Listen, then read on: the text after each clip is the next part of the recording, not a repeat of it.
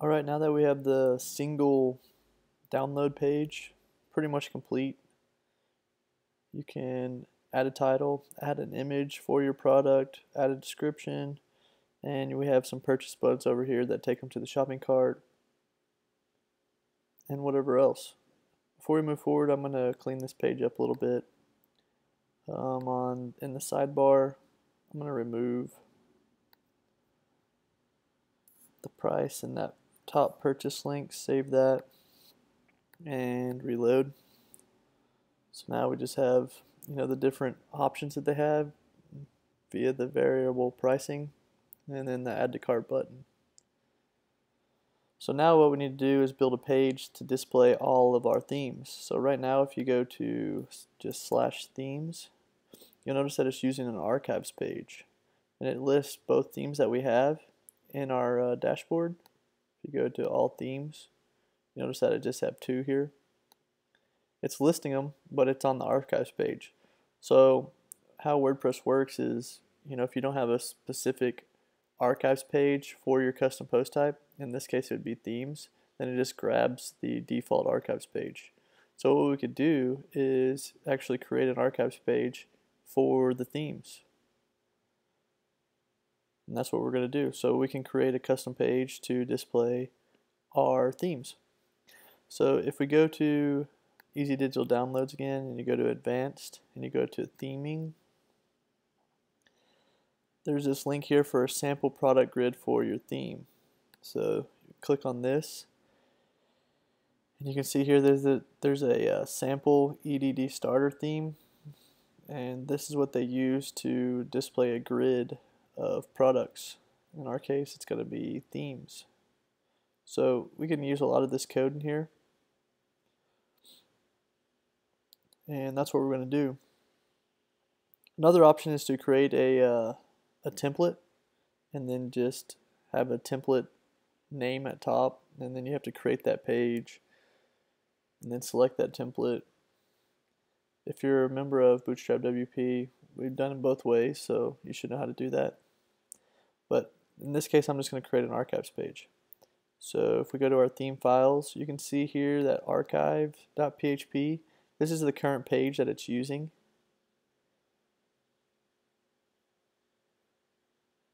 And it's similar to the other pages, it just has all this archive stuff up here. So what I'm going to do is copy the page template and file, save as, and I'm going to give it a name for archives.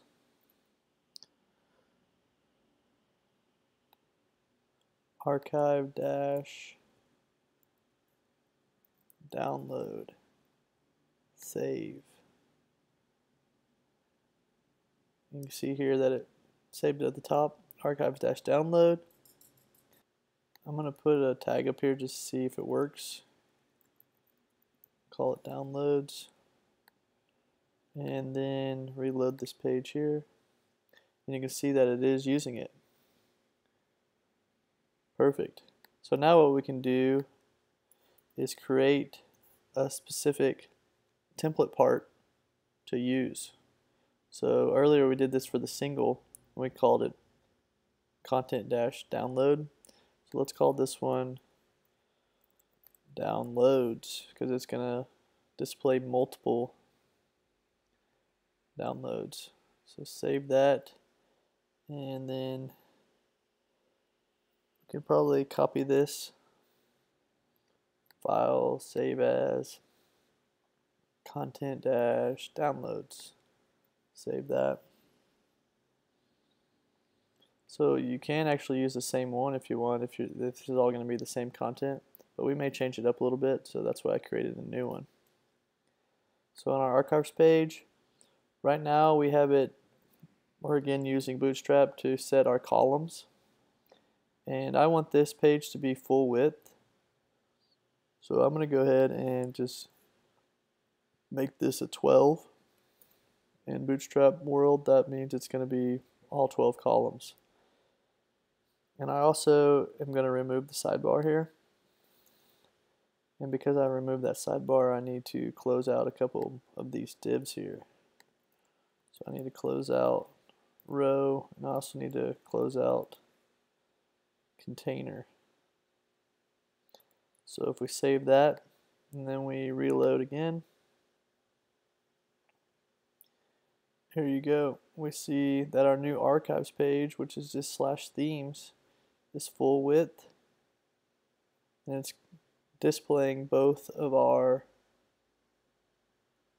themes. So instead of just listing them down the page, I want to do a little grid layout, maybe 3 across or 2 across or whatever.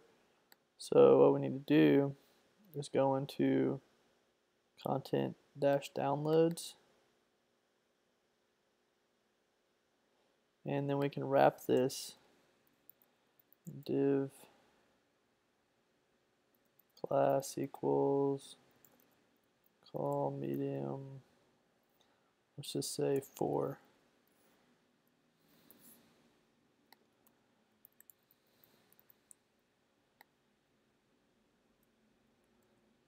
Save that. In order to get that to work, we need to make sure that this is being wrapped. Each one of these is being wrapped in a row. It's just how Bootstrap works. So for each one of these, I'm going to wrap it in a row.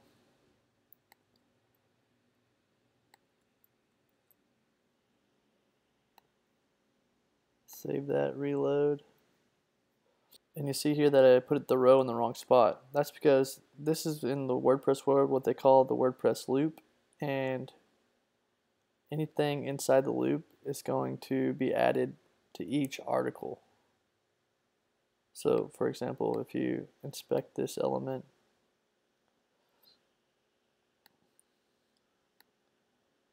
you can see here that row is being added for this top one. Top row, bottom row. So each one of them is being wrapped in a row. And then we open it up and it has that call medium 4 that I added. So what we need to do is just take this outside of the loop. Let's put it right here.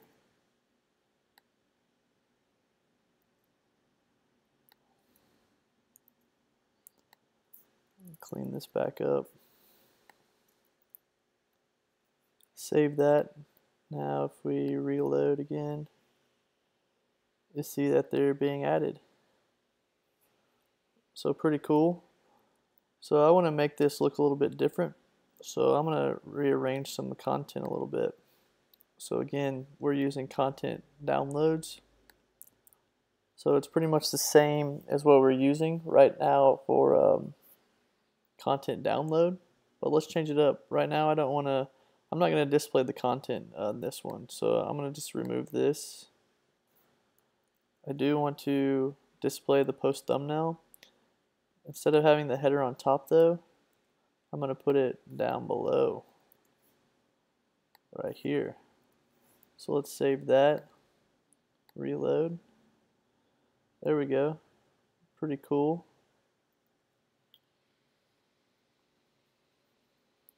So notice none of these are clickable right now.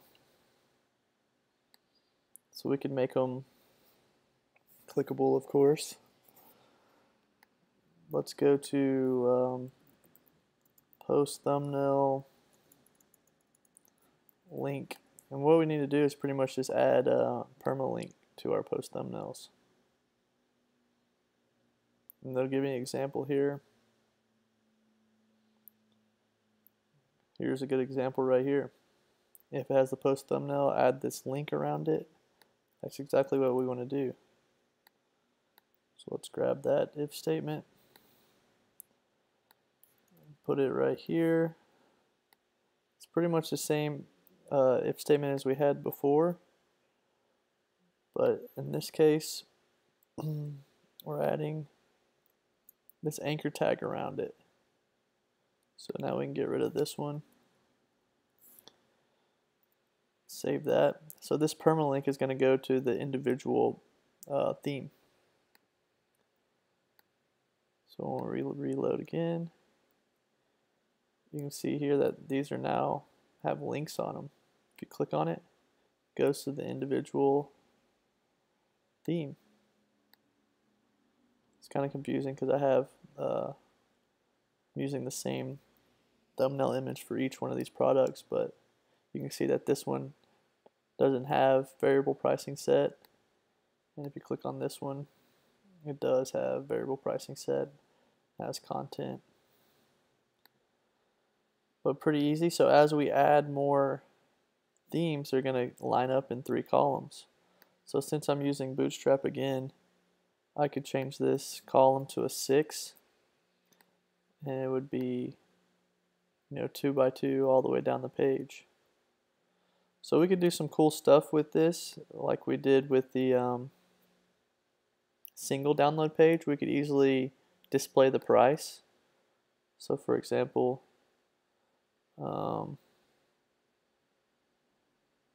we could do something like this.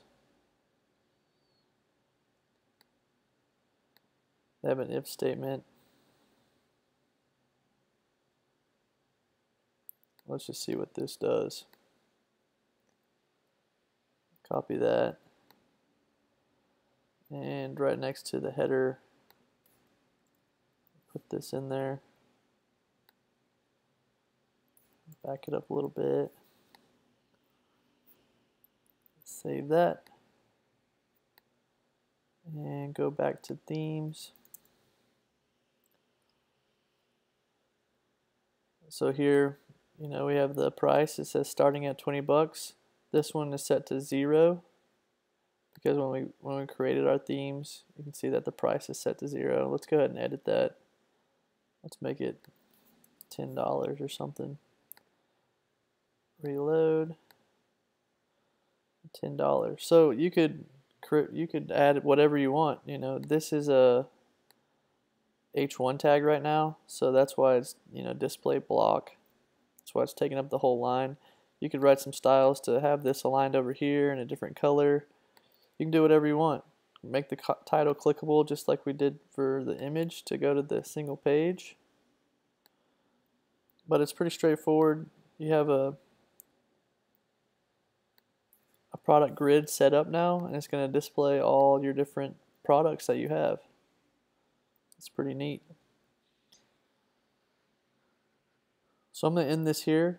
I briefly went over how to set up a product grid for Easy Digital Downloads, and in the next video we'll move on to something different.